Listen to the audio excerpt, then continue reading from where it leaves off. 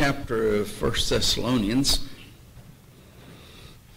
and in verses 12 through 22, there's some exhortations to orderly living and obedience. First, Paul deals with a view to elders in verses 12 and 13, and then a view toward others in verses 14 and 15, and we were in that section, but in this, he gives 6 admonitions for all Christians, and the first is to warn the unruly. Second, comfort the feeble-minded. That's someone who is anxious, who's fearful. The word literally means small-souled. Someone who's lost heart, become discouraged. Third would be support the weak. Then fourth, be patient with all. Sometimes difficult to be patient with some people. Sometimes difficult to be patient with people in the Lord's church. Sometimes it's difficult to be patient with those outside of the church. But be patient with all men. The fifth, in verse 15, see that none render evil for evil unto any man, but ever follow that which is good, both among yourselves and to all men. None render evil for evil unto any man. Do not be retaliatory. A man's nature, it seems like, is to retaliate, to pay back, especially evil that's been done to him. Good illustration. Watch drivers. I hope I'm not describing any of you as I say these things, but someone real quick cuts you off. And see what happens with most drivers. They're ready for a fight. And they are ready to try and get back at that individual and do whatever they can to aggravate them and trouble them. And many times improper gestures being made at each other. Well, it was an evil done, and the other person now got to retaliate. My grandmother used to say that driving brought out the true nature of people. And in my observations, there's a lot of truth in that. Or how many of you have ever been driving around a parking lot and you see that one that's close to the door and you rush over there and someone steals it from you? What from you? The parking space. Oh, yeah. And have you seen some of the responses that you get on those things? As I say, I know I'm not describing any of y'all with any of these things.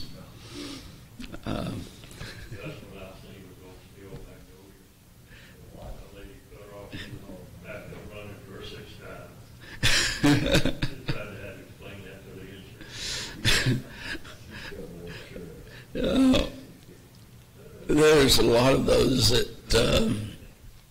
they're funny, but in some ways, but when they're in movies and such, they're funnies, but they put those in there because that's the way people are. We know of situations, I'm sure every one of us, where someone's been shot over driving, and someone get mad at them. They do something. Lost a friend in high school that way. Over road rage.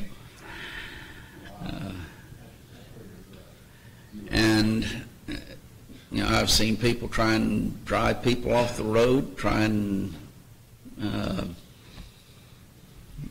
that's what happens. Why? Because we haven't learned these principles. You don't pay back evil with evil. You don't render evil for evil.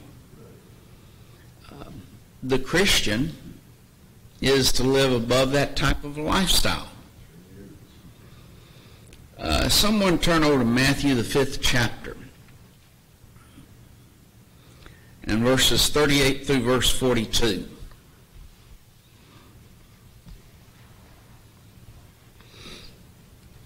And read that for us. Ye have heard that it has been said, an eye for an eye, and a tooth for a tooth. But I say unto you, that ye resist not evil, but whoever shall smite thee on thy right cheek, turn to him the others also. Keep going.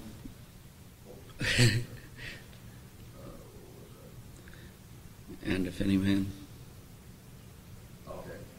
And if any man will sue thee at the law, and take away thy coat, let him have thy cloak also.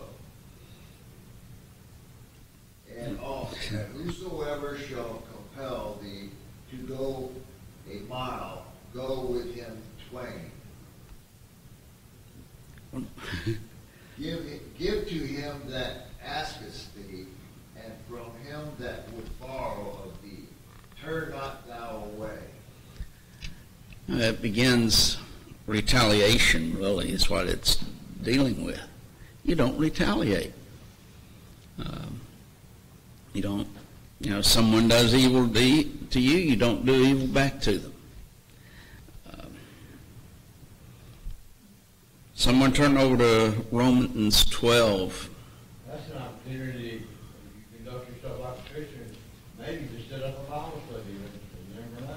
Well, that is true if you handle the situation properly. I'll tell you another story in a minute, but Romans 12, verse 17 through 21, and somebody read that for us.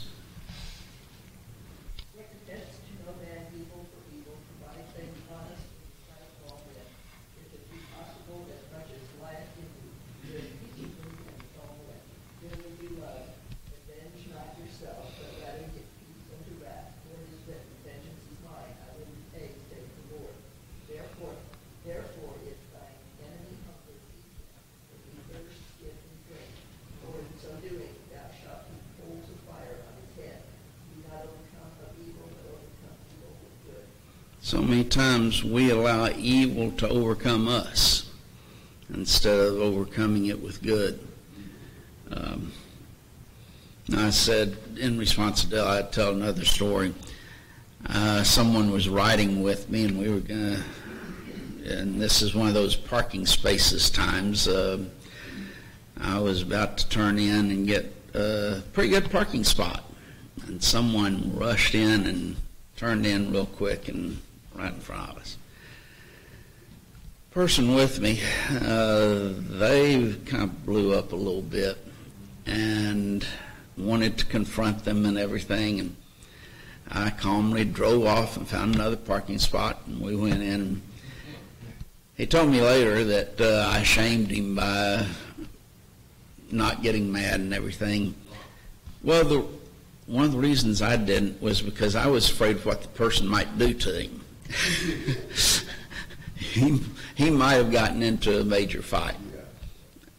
Well, no need for that.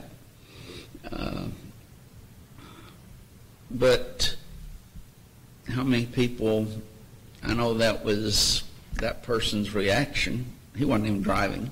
I was. But how many people get mad and blow up like that? And some are worse. And there's no reason for it. The way I look at it now, if I have to walk a few more steps, well, I need the walking anyway.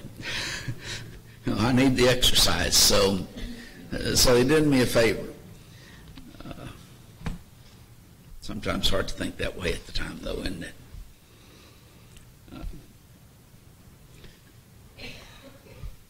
The Christian lives above that type of lifestyle, though, where they get mad and try to get even.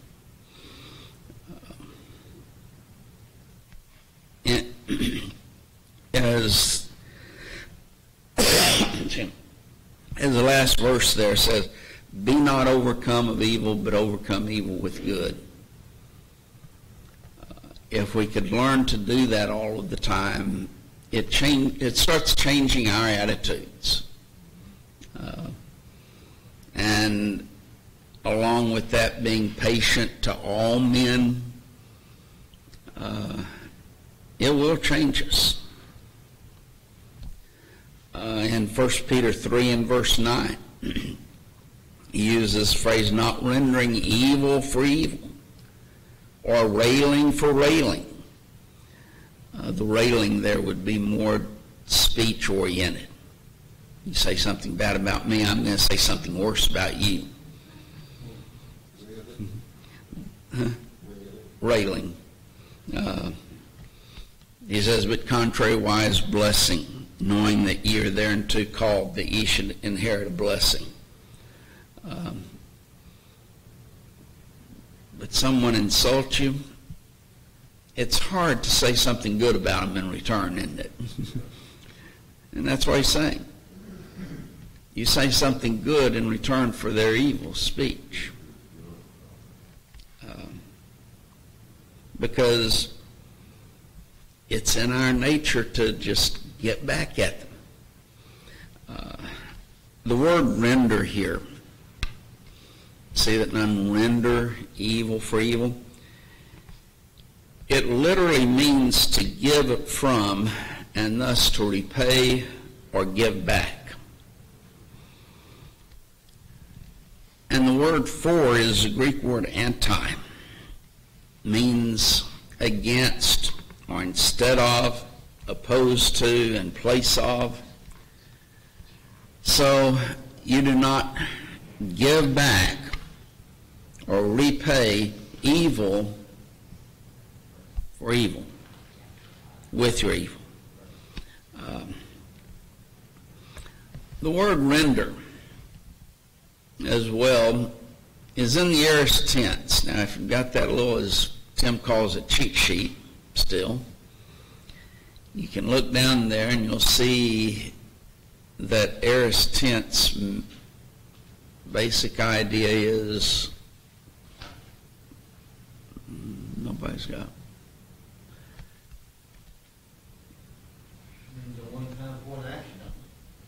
Okay.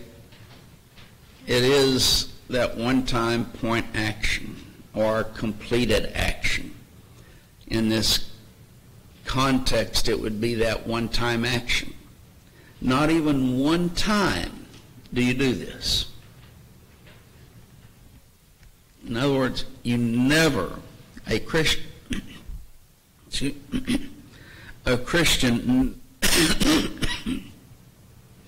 never repays evil for evil. Not even one time.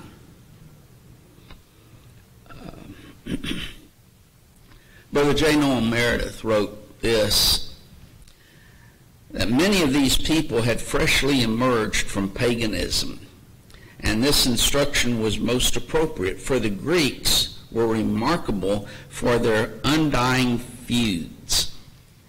The Christians had suffered persecution.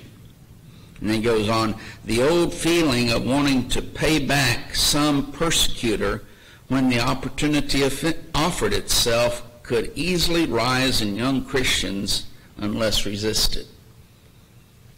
So if you didn't think a feud going on and on and on, reminds me how many of you have seen that Andy Griffith show where there are two families feuding. And so he's going to get to the bottom of it. Why are they feuding? Goes over to one side, I don't know. Goes over to the other side, I don't know. We're feuding because their name's so-and-so. Well, yes, but why? Well, because they're such and such name. Yeah, but why are you feuding with them? why with them? And, well, we're feuding with them. Never any reason given. But the feud had to be kept on. Tradition. That's kind of the way in which Brother Meredith is saying that's the way Greeks were. And many of these that had come out of this were Greeks, and they were now Christians. Would that apply to the Jews? Eye for an eye? It would apply to them as well. Yes. You deal with the Jews there. Their feelings were that eye for an eye. And thus don't repay evil for evil. Yes, that's what the Lord meant. He said, you have heard, say eye for an eye, but not the same. Yes, and you're going to get me off on another subject here, but that's okay. Some want to claim that Jesus was simply explaining the old law. That's not explaining the old law. That's different from the old law. The old law said those things. Some say that, well, those were just the misinterpretations of what the law said. No, he quoted the law. Eye for an eye, tooth for a tooth. That's what the law stated. And so Jesus was just simply saying, that's the way it was. Now then it's different. You don't have that. Eye for eye, tooth for tooth. That's not good. That's evil. That's returning evil for evil. There's another aspect of that, though. Let me just add this. Under the law of Moses, you had a theocracy. We talk about democracy. We're not a democracy, really, but this is where God rules. What are we then? We're a constitutional republic. But people refer to us as democracy. It was never intended to be a democracy. But we talk about democracy, that would be majority rule of the people. Theocracy is God ruling. God's on. So he has set up in the Mosaic system his laws from a governmental standpoint as well. And so from a governmental standpoint, there were certain things which they would do. That would certainly include the eye for an eye, tooth for a tooth. Now then, you're not under a theocracy. Those things would not be applicable because you're under some other type of system, whether it be monarchy, constitutional republic, democracy, whatever it might be. And so you have governmental things as far as God setting forth the government of the Jews. Now then, he has given that to the, as Paul puts it, higher powers, Romans 13:4, which would be the governing authorities.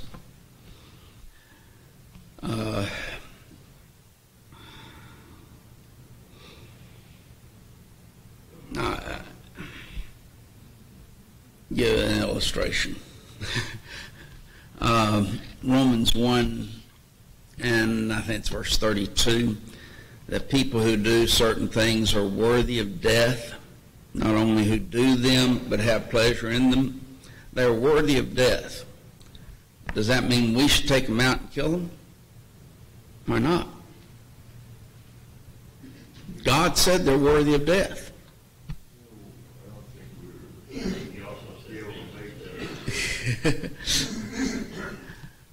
No, there are certain things that the government is authorized to do, and the government is to punish evildoers and it would be the government's responsibility to take care of those matters, not our responsibility.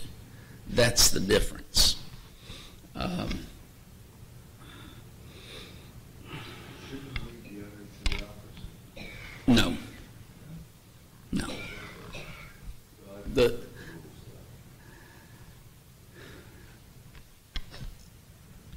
God does not, or we're not under a theocracy today because God is not the government. If he was, well, that would be a different matter then, but he's not. That's what you have in the Old Testament, and that's why they would take out, for example, certain individuals and execute them.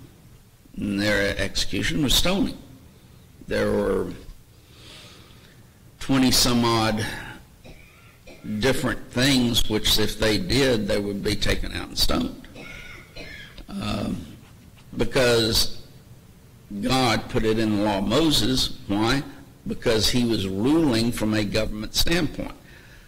To take those things now and say, well, we should take someone and execute them.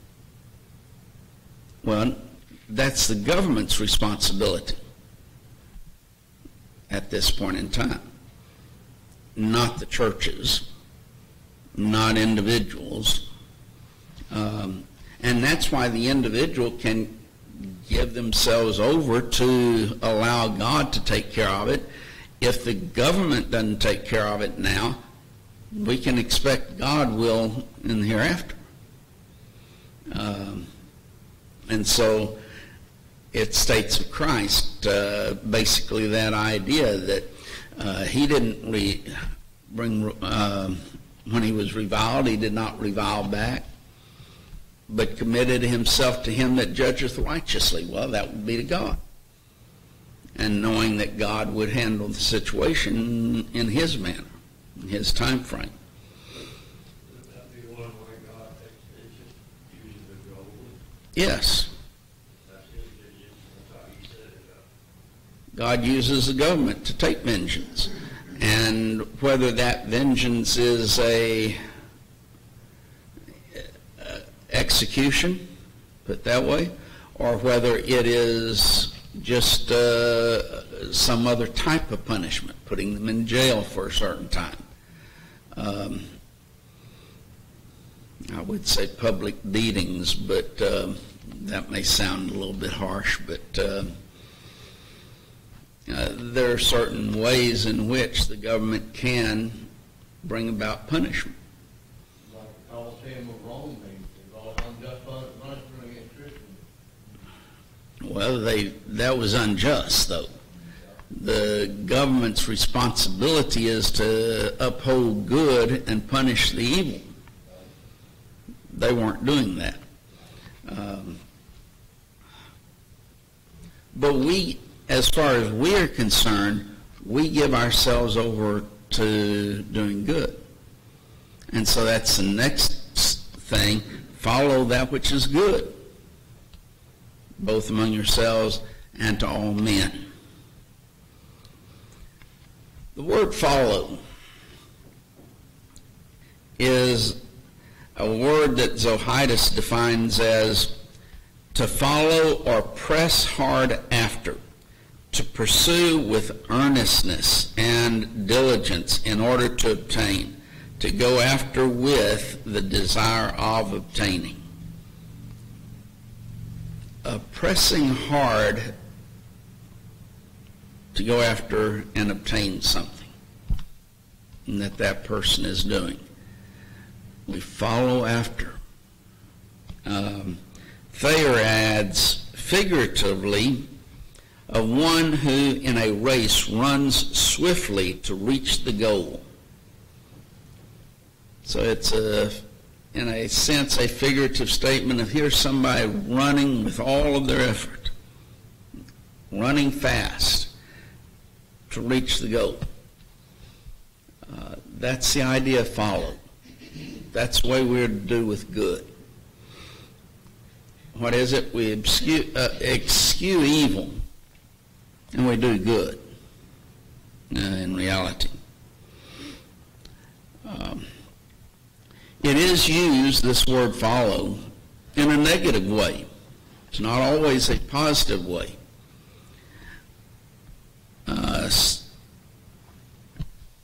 In Acts 8, we have Saul. He made havoc of the church, entering into every house and hailing men and women and committing them to prison. He was following after evil to put Christians in prison. But you see in that his great desire to do it. He was following that type of lifestyle. And we find in chapter 9 he goes in to the chief priest and he says, give me letters that I can go as far as Damascus, and if I find anyone who's a Christian, I'm going to bring him back here to basically be put to death. That's someone who is following that type of a system, a lifestyle. And so you see in chapter 9 and verse 1 of Acts, and Saul, yet breathing out threatenings and slaughter against the disciples, went unto the high priest and desired of him letters to Damascus, to the synagogue, that if he found any of this way, whether they were men or women, he might bring them bound unto Jerusalem. So there's a negative aspect that it can be used in relationship to evil, following after evil. And that was certainly Saul at that time. But it can also be used in a positive way. As is seen here, you follow that which is good. It is following or seeking after eagerly. And thus we pursue good. We strive for good. We aspire to good. It is also in the present tense, which means what?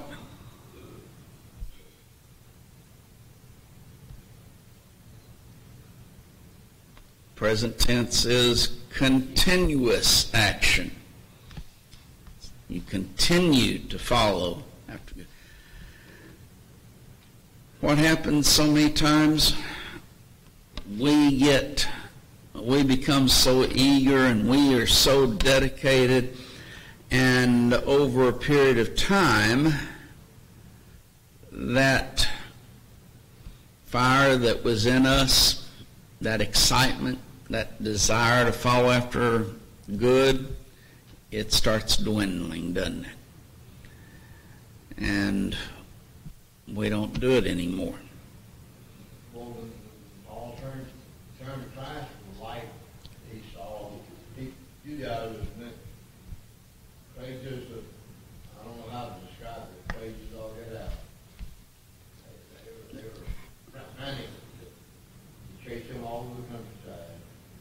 Okay, with Paul they were, but That's one of the things that's advantage from assembly like this every Lord's Day and studying together to rekindle that. to keep the flame going. But there's the old story of the preacher who visited a member who had fallen away, and he sat down on the hearth and he just got some tongs and got a ember that was red hot and took it and set it away aside from the fire, and what did it have to do? Went out. Great illustration. When you separate yourself from that, you're going to go out. And so yes, we have these times that we set up to stoke the flame a little bit more. Keep it going good and strong. Word good. There's a couple of different Greek words that are translated good. Vine says of this one, that it describes that which, being good in its character or constitution, is beneficial in its effect. In other words, it's good intrinsically. You do things that are good intrinsically. And thus, those things are going to be beneficial to others.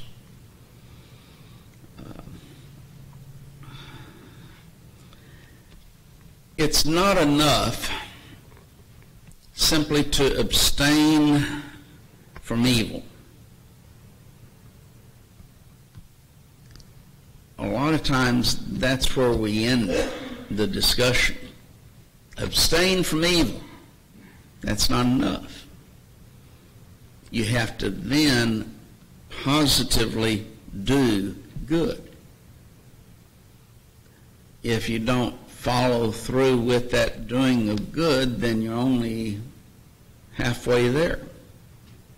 You're not really doing what God wants. We're going to do those things that will benefit others. 1 Peter 3 and verse 11 states, "Let him eschew evil and do good. Let him seek peace and ensue it." So you turn away, you eschew evil, you do good. Positively, or positive, beneficial good to others. In Matthew 7 and verse 12, you may remember what that one is. What we call it? Golden rule. That's the golden rule, as we refer to it. Therefore, all things whatsoever ye would that men should do to you, do ye even so to them. For this is the law and the prophets. Now, Jesus would be the perfect example of this. As you look at the life of our Lord, Peter describes it when he goes to Cornelius in Acts 10 and verse 34, that he went about doing good and healing all that were oppressed of the devil, for God was with him. He went about doing good. And as you look at his life, you see that that is the epitome of his life. That's the way we should be. But one other aspect of this is to be done toward Christians and toward the unbelieving world. Notice, both among yourselves, well, that would be Christians, and to all. The men is italicized, it's implied in the text, all men. Can you imagine anyone reading this and coming away with the conclusion that both among yourselves means only the Christians that are there, and then to all being Christians every place else? No?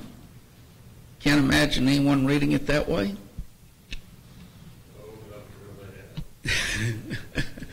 Well, they have. Turn over to Galatians 6 and verse 10. As we therefore have opportunity, let us do good unto all men, especially them who are of the household of faith. So they, in order to teach this doctrine, false doctrine, let me put it, of you cannot help someone out of the church treasury unless they are a Christian. The only ones that you can help out of the church treasury have to be Christians. And they come across this. Some of them, in order to defend that doctrine, will read it and say, well, the all there deals with Christians everywhere, while the household of faith deals with those who are close by and that he was dealing with at that time. So it's Christians and Christians. Let's do good unto Christians and unto Christians. Well, that's especially these Christians as opposed to the other Christians.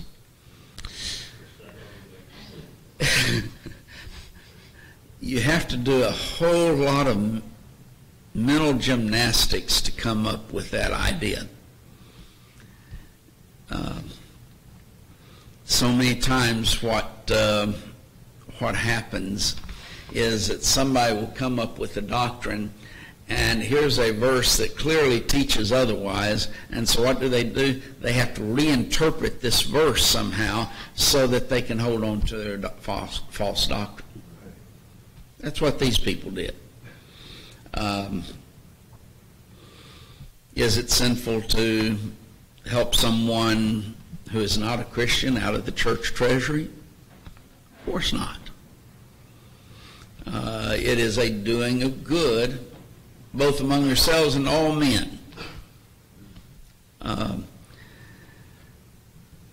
The other thing in which they argue, Galatians 6 and verse 10, is that is individual action. It is not out of the church treasury. So therefore, as you have therefore opportunity to do good, let us do good unto all men, especially them of the household of faith, that is only individual action. So I could take and out of my own pocket help someone who's not a Christian, but the church cannot do that. Except what in reality they do is they conclude that it is sinful for the church to do that. The church sins, and one individual signed a debate proposition, debated it. This is way back years ago, decades ago, that if the church took even one dime out of the church treasury to help a starving baby, that they would go to hell.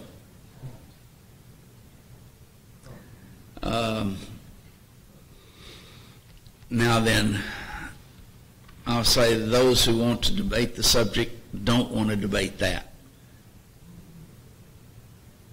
But that is the position that they hold. They just don't want to debate it that way, because it becomes so obvious. I mean, that is so evil, the doctrine. All the letters were written to the churches. Not to individuals. Of course, there are individuals in the church, but they're just like the Galatians, they're all the brethren. And With all the churches of Galatia. And these two verses, really, it's toward others. Is that just individuals toward other individuals, or could it be the church, or apply to the church as well? Let you go back toward these things. Should the church warn the unruly? Should the church comfort the feeble-minded? Should the church support the weak? Should the church be patient toward all men? Should the church be non-retaliatory? Should the church follow that which is good? Now, see, to take the position of the saints-only position, that's what it's called, you have to say that it's sinful for the church to do those things. And if you go back to Galatians 6 and you start in verse 1 and go through, there are several things that we're to do. They're saying and they're teaching it is sinful for the church to do any of those things.